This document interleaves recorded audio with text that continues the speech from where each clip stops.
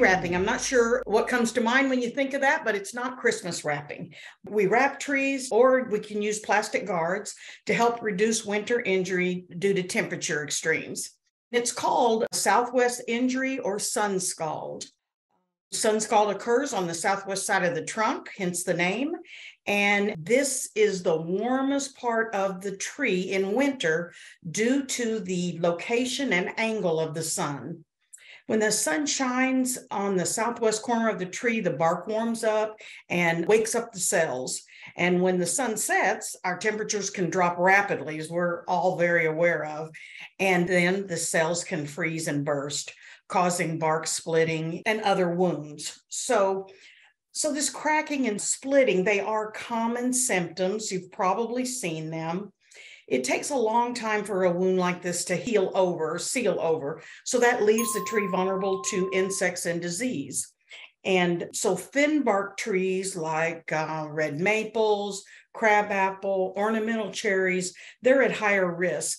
And you may need to wrap those trees for 2 to 5 winters. Other trees, young, newly planted trees that aren't so thin barked, you probably need to wrap them for about 2 years. It just depends on how quick that bark kind of toughens up or gets a texture to it. So as a general rule, you want to get these wrapped by December. Like Jennifer was talking about, in the southern part of the state, you've got a little bit more time. But where I am, or where Jennifer is, you want to go ahead and get those wrapped.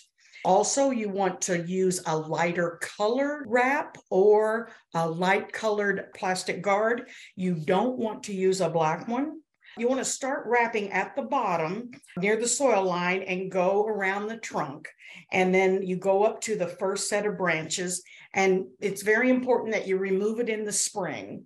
You know, insects can get underneath there and cause problems. So remove it every spring.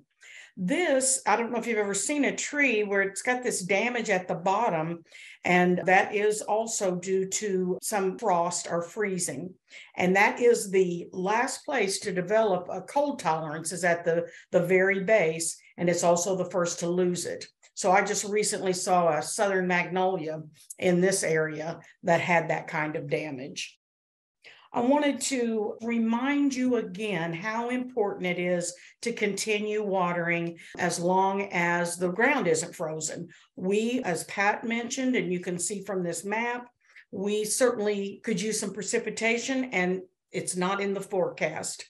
So we talk about this often, and I just want to mention it one more time here, and maybe I'll mention it again in December, just to keep watering your trees and shrubs, especially evergreens and especially newly planted trees and shrubs.